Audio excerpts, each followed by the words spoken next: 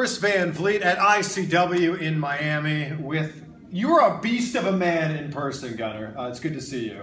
I like to hear that, man. It's good to see you too. And we're in like your dungeon, and it's not actually yours, but this is probably a place you spend a lot of time. It is. The gym's been my life ever since I was a kid, man. It's something I've always been fascinated with, and you know, if you want to be a pro wrestler, you've got to be in shape. I feel you do. I've always liked the larger than life guys, and that's what I wanted to be as a kid. So. I agree with you, but there are certainly a lot of people even working for WWE right now that look like just a person on the street that don't spend a lot of time in the gym. It's true, but you know what I like about wrestling now is you do have different aspects of wrestling. When I was a kid, there was just all these larger than life guys. Now you got a lot of guys that are smaller, but they do a lot more different things. They're a lot more athletic as well. This is a very different era than the era, we're around the same age, than the era that we grew up watching. How different is it for you if you were to break into the industry now versus when you did?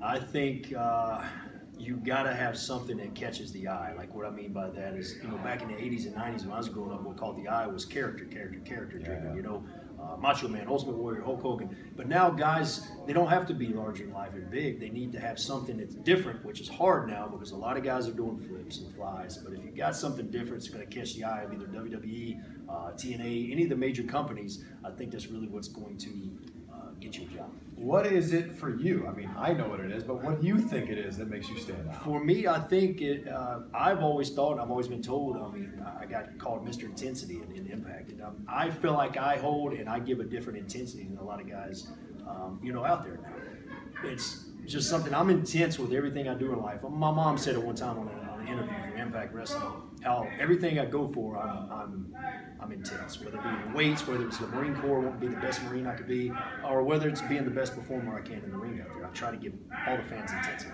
So, I mean, was that always a part of your personality even before the Marine Corps? No, I was actually a pretty shy kid, man. Growing up, I was very shy, but I kind of broke out of that mold. I think once I got in the Marine Corps, because Marine Corps, you know, 13 weeks of boot camp, it's not Boy Scouts, man. Yeah. And you either have intensity and you want to be better, or you go to the Marine Corps and you get 8 of it.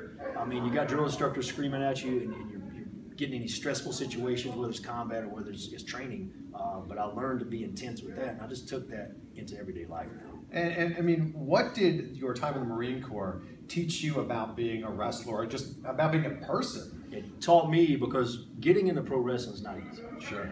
Like I said before, you have to have something different. You have to have the drive. I mean, I traveled many years, man, from Camp Lejeune, North Carolina, to do independent shows for 10 people, for 500 people, you know? And it taught me, the Marine Corps taught me to never give up, because there were about 2 weeks in the boot camp at Parris Island, South Carolina. I was like, what am I doing? But then about 3 weeks, 4 weeks in, something clicked. You know what you're doing, Chad? You are becoming a U.S. Marine. You are doing something that many people can't do or wouldn't even try to do. Yeah. Same as professional wrestling. It taught me, hey, man, this is a dream I wanted since I was 5.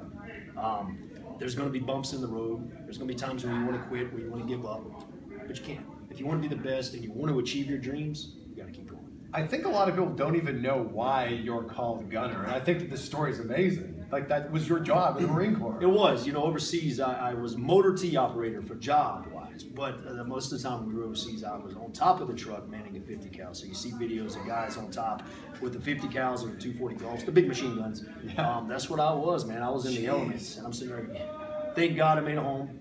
You know, but that's what, you know, they came to me, Impact come to me with an idea of using the military gimmick. And they said, what do you think about Gunner? I was like, it's catchy, why not? Everybody's like, well, it's a one-word name, but then you got guys like The Undertaker and Edge. They just use one name, so it doesn't matter. But they stole my military stuff. So. When people talk about going to war in the ring, are you like, well, actually, I've gone to actual war? Yeah, so I can take that aspect. I'm not going out there hopefully to try to kill anybody. But, you know, yeah, you definitely can. You can take it's a different intensity when you're in a combat situation, obviously. Sure, yeah. Different, you know, mindset. But, you know, going into the ring, you're going out there to entertain people. How did you enjoy your time spent in TNA? Because you were there 5 years, right? Yes, almost 6. You know what? It was a great time for me. I started 2009 security, driving from North Carolina to Florida for a couple $100 a show to wear a security shirt and hopefully get a job. Yeah. Got my foot in the door. They did a lot of great things with me. Some of the best things I got to do, working with Sam Shaw, working with James Storm. It got my name out there. I mean, it helped me build my brand. I feel like you have the look and the intensity to have been a main eventer in TNA, but you were never really given that shot. I wasn't. It's always kind of a sour situation with me. You know, they did a spot with me and Magnus where we wrestled in Manchester. Yeah. was a main event match I had. Don't know why wrestling's such a different industry. 1 minute you're here, and the next minute you're on the bottom. I don't feel like it's anything I did. I feel like, you know what, there's a time and a place, and it'll happen soon. I had a lot of good opportunities in Impact Wrestling. I feel like it's their loss day to give me that main event run. Well, it's probably your gain with how things are in TNA right now. Yeah, and you know, I still got buddies that work there, and I try to keep everything professional, man, and I hope I get another opportunity with them down the road. I mean, wrestling's what I want to do. It's what I do to support my daughter and my wife. And, you know, I think Jeff Jarrett coming into the company, him and Dutch and those guys, getting wrestling minds in the locker room, it's going to be great for the company. There's been so much talk for so many years about you doing stuff with WWE. Where are you at with that? Man, that's a dream of mine. That 5-year-old boy growing up still wants that WrestleMania moment. Yeah. It's such an awesome company, you know, and I'm hoping. I'd much rather have an opportunity with NXT or WWE. That's my ultimate goal. I've always been asked, even when I was with TNA, guys have asked me, what are the goals WWE? Sure. It's WrestleMania. And I got buddies down there at the Revival, Dash and Scott Dawson, man. They just got called Raw. So when I see that, I traveled with these two guys. When I see that, I'm like, you know, it's still, I'm only 34. You know, age is really not that big a deal for them anymore. But, and when did that change? Because there used to be a time when your age began with a 3, and they were like, oh. They got a backpedal. I think that changed, you know, honestly, when NXT kind of hit the big time with, you know, what they did with NXT is that they're bringing in so many different guys, and they see that, man, there's still guys at 35, 36 that can go. You know, Austin Aries, I don't know exact age, but I know he's in his 30s, and I think he's older than me. I think these guys can still go. Bobby Roode, Eric Young. Yeah. I think they finally realized, well, if they're healthy, let's use them. So let's say, you know, it does happen. You go into NXT. Who do you want to feud with? Oh, man. I've always liked working with Eric Young. Honestly, and it's weird because he was in TNA with me, but we only wrestled probably 2 or 3 times. But he's so good, man, and I would love to do a feud with him. He's one guy but they got so much good talent, man. That's a hard question to ask, but Eric is one of those guys. I mean, they've got so much great talent, and like NXT ends up being the springboard to then get called. Well, it's funny that you call it called up because NXT is like its own product. You're right, and I was just talking to Sam Shaw about that. Is NXT is like selling out arenas themselves. Yeah. It's a huge brand, and it's really like I think Hunter Hearst Helmsley had a vision. With that vision with NXT, look what he's doing. I mean, he's built another brand is selling out arenas along with their TV product. Do you wonder where your wrestling career would be at now if you hadn't served overseas? I do sometimes. I think serving overseas and going in the Marine Corps, I always say it's the best decision I ever made because it got me out of my hometown. I'm from a small hometown, Hickory, North Carolina. It got me out of that town, and I feel like if I wouldn't have joined the Marine Corps, I might have just been sitting still there. I know that I would have branched out and tried to still get a job somewhere somehow, but you know, moving out of my hometown made me realize there's a big world out here. There's so many opportunities. You know, it doesn't matter what you want to do, and the Marine Corps, I think, really got me out of my hometown. But if you're 34 now, we could subtract those 4 years that you didn't spend in the Marines. Maybe, you know, you'd be further advanced, perhaps. I think so. I think about that also. I never regret going to the Marine Corps and serving my country, but I do think about that. I was like, man, 4 more years I could have been wrestling. You know, I still wrestled in the Marine Corps, but being in the Marine Corps I was signed in the Marine Corps. I could have signed with a professional wrestling company.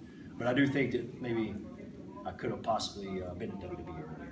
Were you this big when you were in the Marines? I went in the Marine Corps at 185, and 4 years later, I got out at 280. What? Yeah, I was powerlifter. There was no abs on that 280 at that time. We what? So I always, man, like I said, I always enjoyed bodybuilding, working out. Didn't really know how to diet at the time, but yeah, I was always a big kid.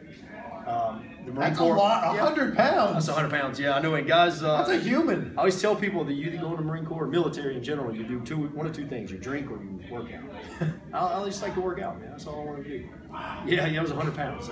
Yeah, big boy. Looking forward to seeing you in the ring tonight. I love that you weren't even supposed to be on the card, and now you are. How did this all work out? Well, I was flying into Orlando to see some buddies, and Sam goes, "Hey, I got a show in Miami. You want to roll down?" I was like, "Sure." Go down there, maybe sell some pictures, see some guys I hadn't seen in a while. We're on our way down, and one of the guys was supposed to be here ended up not being able to make it for some travel reasons or something, and I kind of filled the spot. So I'm cool with it. You make it sound like Orlando's 3.5 hours. It is. It's that close. It was a haul, and I'm like, man, I just got off a flight. I've been up since 4, but that's what we do, man. I'm enjoying it. I've done a few shows in Miami, 1 TNA pay-per-view. I don't really think I've ever done an independent show in Miami. So here we go. Yeah, let's do it. Awesome. Great to chat with you. Yes, Thank you so much, Gunner. Thank you.